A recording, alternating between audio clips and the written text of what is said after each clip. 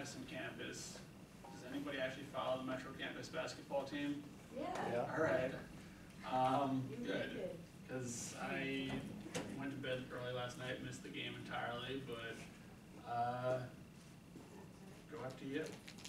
Again, I can either cheer for FDU at this point, or I can cheer for Seton Hall. I'm a Rutgers guy. I'm not cheering for Seton Hall ever in my life. So go FDU. All right, so we're going to talk about transitioning to professional employment today. Obviously, we're down at FDU. I am Brandon Smith. So, quick introduction. Some of you I recognize, I've met in the past. Some of you I haven't. I'm the Human Resources Manager for the CBIZ New York office. I also cover 3 other offices within CBIZ. So that would be CBIZ Easton, Maryland, CBIZ Cumberland, Maryland, and also CBIZ KA Consulting. KA Consulting.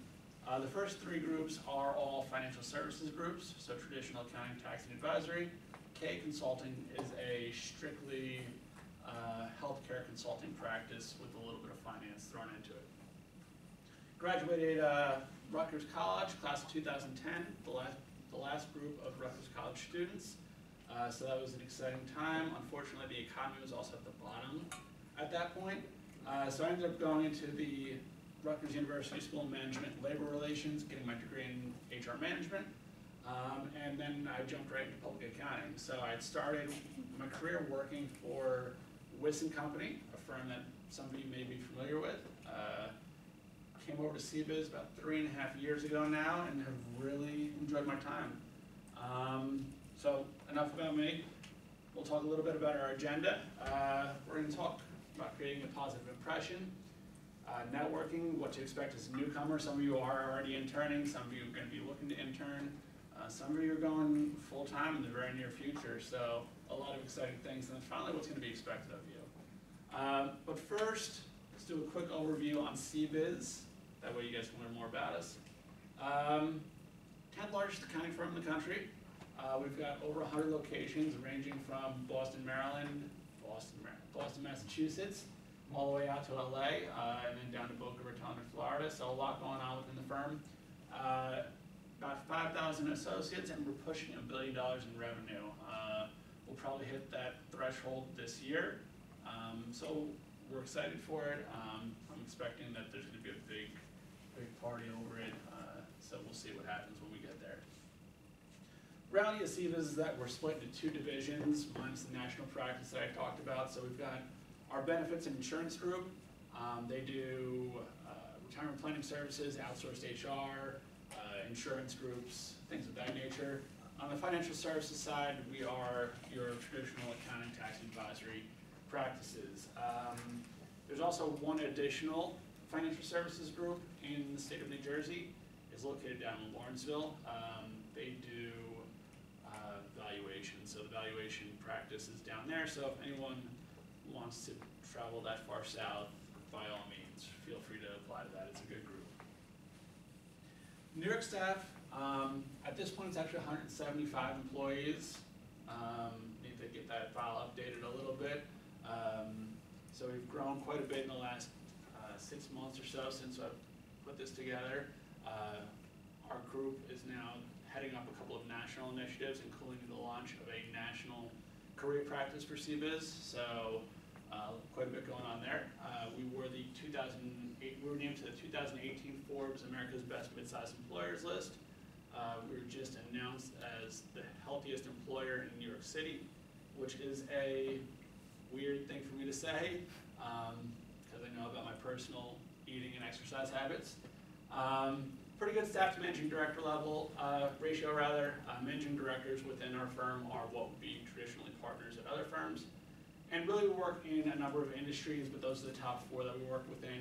So the things that drive the New York economy: apparel and consumer products, software and technology, private equity and hedge funds, and then finally a lot of rich people in New York. 10 years ago now, CBIZ New York was acquired as a firm called Mahoney Cohen. So really our group can be split into 2 practices. Mahoney Cohen traditionally is the CBIZ ATA group, so tax and advisory. But then we also have what we call CBIZ Corporate Recovery Services. And corporate recovery and litigation services at this point works predominantly in the litigation support practice, and in that area, above all else, under restructuring and bankruptcy. So that group is, if anybody's interested in that group, wants to hear more about it, we are recruiting interns for the practice. So they're led by a true dynamo, one of the leading thinkers in this type of work, and so she's been really successful in what she does. Great people, great place. This is our HR philosophy. So obviously we're going to do the best we can to provide you all the skills that you need to be successful within your career, but we also want to create a great place for you to work. So we've got, we allow our employees up to 24 hours to pursue volunteer opportunities outside of the things that we already do as a firm. So we'll do an annual food drive where we compete against CBIZ offices across the country. We do a lot of work with Dress for Success through the CBIZ Women's Advantage. Then we do a whole bunch of annual events, a bunch of fun things that I think I'm going to be highlighting. So 20th anniversary, pretty exciting time for us. That was a couple years ago. We did a sock hop, collected I think over 10,000 pairs of socks to be donated. So when you think about natural disasters, people send food, people send water, people send clothing, shoes, they forget socks. It's the #1 most requested item when natural disasters do occur. This is an event that we did in the South Bronx.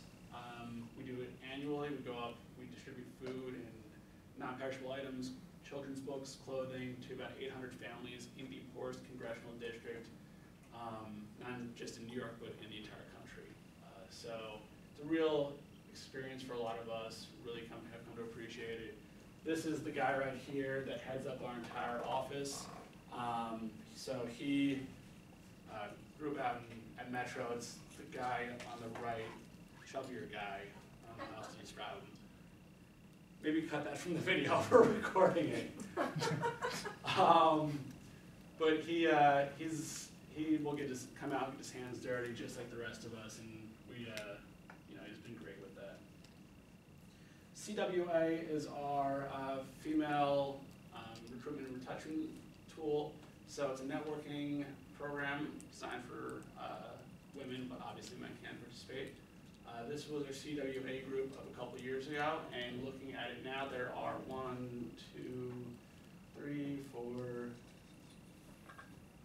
4 partners, including our test practice leader, and then 3 directors in that group that had all come up through the program. And it's our way of really connecting with our community. And so through Dress for Success, we'll do a lot there.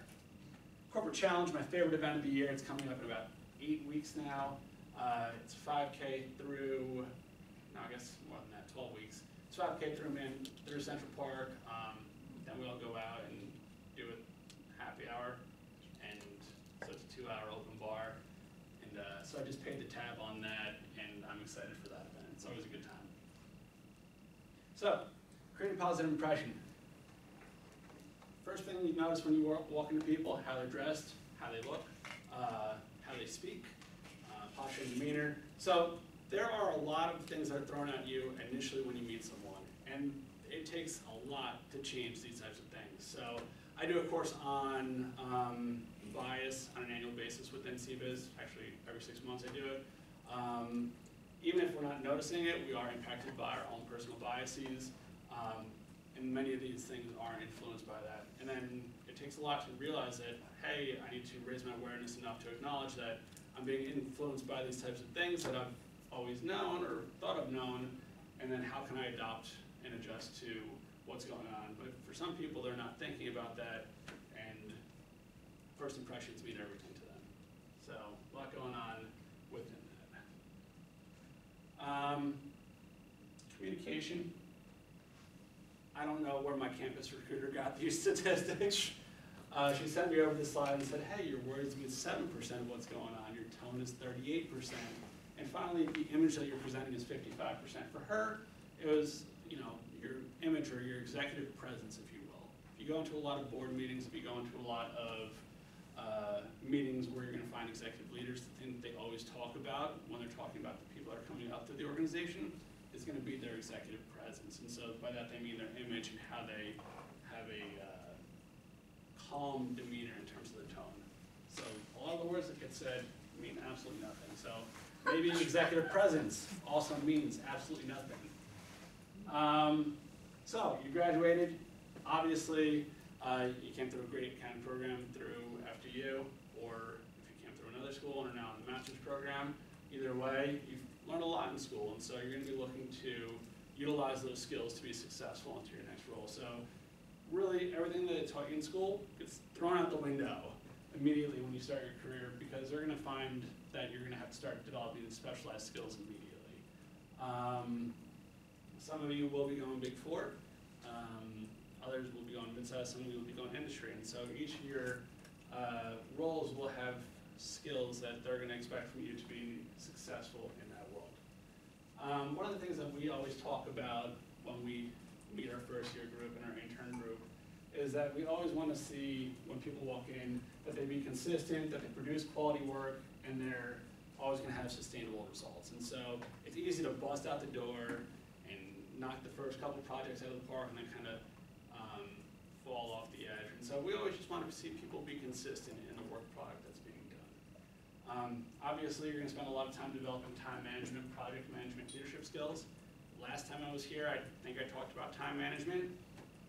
If I didn't, it's a presentation that's coming at some point. It's one of those things that I care about. And then as you advance in your career, teaching and coaching and developing others becomes the most important skill you can have in place. So I talked about awareness beforehand. Humans by nature are going to have very rapid decisions that are made and when they initially meet someone. And then once you have that decision made, you kind of lock into it. Humans really aren't all that flexible. So again, by raising self-awareness, being aware of the fact that you're going to be impacted by these types of things, it can go a long way in helping you adapt and overcome to certain challenges you're going to experience in your career.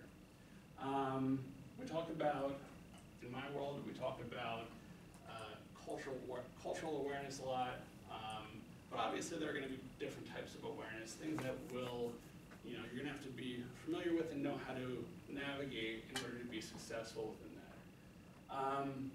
Performance expectations, your employer is going to lay out performance expectations. They're going to give you the tools that you need to be successful within your role. They're going to tell you how to be successful in your role. It's your responsibility for being able to kind of bring yourself up to meet that expectation. They'll give you all the tools, you just need to execute. And then you should always be cognizant of what the goals of your leaders are, what the goals of your coworkers are. Some people just want to come in and go home and leave. Other people, they want to be able to build a legacy within the work that they're doing. So I also know that our BAP side sponsors back here. What are her goals? So what are her goals for the group? So you should, these are things you should be thinking about, and, what you can do to be successful there. Creating a plan. So obviously you want to, when I was in school, before I was working in HR, I actually wanted to be a labor organizer. And so in labor organizing, basically you're trying to implement social change within the work that you're doing. So obviously I was going to try to work within unions. And so within that you have to know who your constituents are. Who are the people that are going to be working with you? Who are going to be the people that are working against you? Who are the people you can influence? And so understanding and how you can develop and then leverage these groups goes a long way. Building trusting relationships, important. It's the one thing I'm always assessed on in my overall performance review. I just had it a couple weeks ago, so I'm thinking about it. And then finding ways to create exposure for other people that are within your network. And this is kind of the summary on building the network. Obviously, you want to have people that will advocate for you, and then you can advocate for others as well. Kind of how I look at it. Professional expectations and steps. So you drop into your first job, your first internship. You're gonna do at least 1 day of orientation, I hope. But ideally it's gonna be a pretty lengthy orientation. So you're gonna be able to get familiarized with not just the work that you're doing, but your coworkers, your new living situation, your commute, everything that falls into an orientation. I remember when I first started working in the city 3.5 years ago, I was like, oh, this commute's super easy, you just take the train in. I was wrong. I was so very wrong. But I did get to meet a lot of my new coworkers, and then obviously, you know, people always think of work as just work. If you're in public accounting, it's also gonna become a major route for your social life. You're gonna hang out with a lot of your coworkers. I've seen a lot of friendships develop, a lot of romantic relationships develop out of that world. So obviously care about your social life as well. I always enjoy this slide because it's always learn the lay of the land, familiarize yourself with the facilities. Really my first step in anywhere I go is to figure out where the heck the bathroom is. Figure out where the bathroom is, figure out where the kitchen is. So I know the men's room in this room is right out this door. And also emergency escapes, but that's a different story. And then establishing credibility, as I noted earlier, being able to deliver a consistent work product goes a long way there. And then finally get to know your bosses and coworkers, things that I've already talked about that keep reinforcing on itself. So understanding what's expected of you. Again, you're gonna walk into work. You know, your goal is figuring out, do I know what's expected of me? Have my bosses told me? Can I talk to my bosses about what's expected of me? And then do you have the materials and the equipment to do it right? Ideally, come into the world of accounting, people are gonna set you up for success in that regard. And then you have to be able to kind of effectively execute these areas. So listening to others, prioritizing becomes important in everything that you're gonna do because you're gonna get a million things thrown on your desk at any point in time. It's important to figure out what's gonna be most critical to be done. Taking notes, on any person's first day, whether it be a partner or it be an intern, I'm leaving them with a pad of paper and a pen just so that they can effectively take notes within that world. And then I watch them. I'll be like, hey, remember to take notes, and then I'll be checking to see if they actually wrote anything throughout my presentation or the presentations that follow. And then being honest about your skills, knowing where your gaps are, knowing where you need to improve, and then being able to kind of bring that to the next level. You know, getting to know your coworkers. Obviously, I talked about CBIZ quite a bit. I know all 174 other associates within my building by first name, know most of their family members, know which ones plan on staying in public accounting, which ones are definitely leaving public accounting when they have the opportunity. You know, being able to know who you're working with, you know, is important in what you're going to be executing. I learned this the hard way. When I joined a Weston company, I didn't necessarily respect my predecessors. I was a cocky 20, 23, 24-year-old coming out and being like, all right, I graduated from the Rutgers program in HR management, I'm a big deal. And so I came in and said, let me just change all the processes. And it really upset a lot of people. They were more effective, and I got referred into that eventually. But really understanding the political lay of the land, how you can influence things, and by kind of being courteous and not complaining about how things are done. You understand why things were done that way, and then you can tell them, hey, okay, so we've been doing it this way. This is a more effective way to execute what we're looking to accomplish here. So, perhaps my favorite slide in this entire slide deck, because it says power and politics. And everybody always says, oh, I don't want to play the office politics game. I think that's a waste of time. Power and politics is literally everything in public accounting. There are going to be people that can advocate for you, that can stall your career really quickly, and by being able to identify who these people are and how they can further advance your career, to me that's the most important thing. You know, it doesn't have to be, you know, Game of Thrones where you're offing people left and right, or House of Cards where you're also offing people left and right. You know, there are more subtle ways of playing power and playing politics by being able to deliver favors for someone without any ask in return. You know, goes a long way by being able to network and get to know your coworkers on a consistent basis, showing up at happy hours and picking up around. You know, those are the things that will influence social power within the office. And obviously your firm's going to talk about the career pathways that you have going on. They'll talk about the review systems, the training. A lot of the things will be set up for you to just flow naturally from point to point to point. And you won't even necessarily notice that these things are going on unless they're actually going on. As I nearly break my neck. And then you just want to create a positive impression. You know, being a team player, I think is important. Being able to kind of step forward, take on additional responsibilities, and then hitting your targets, hitting your goal, being able to execute what you're saying you're going to execute, very important in what you do. So that's that from that angle. So why CBIZ? Why I chose CBIZ personally? I've always worked in public accounting as a professional. In a prior life, I was managing a liquor store. Managing a liquor store sucks. You have an interesting clientele. You're doing a lot of blue-collar work. I also worked in manufacturing prior to this. So I've always worked in public accounting. It's an environment that I know. It's an environment that I like working with because people always seem to care about the development of others within their organization. It's one of the things that I've really come to enjoy about public accounting is that career advancement is whatever you want it to be.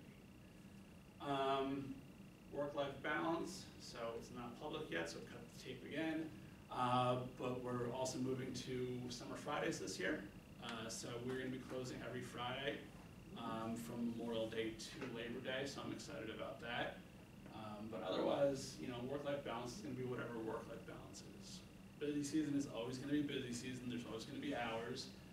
But we try to adapt to that in other ways. So we're hoping that Summer Fridays is an additional step in that direction. We've already been closing at 1 o'clock on Fridays. We're just giving people the whole day at this point. Advancement is paramount for me. I came from Wiss & Company, like I said. I love the firm, I love the culture, I love the people. But there was no upward mobility, for me at least, on the HR function. So I came into CBIZ, had the opportunity to relocate to Denver, Colorado, ended up staying, but now I cover basically the entire Mid-Atlantic region for CBIZ. And there's obviously a lot of room for growth for all of our associates coming in as well. Partners are not getting any younger, and they're always wanting to pass down their piece of the business and, you know, get to their own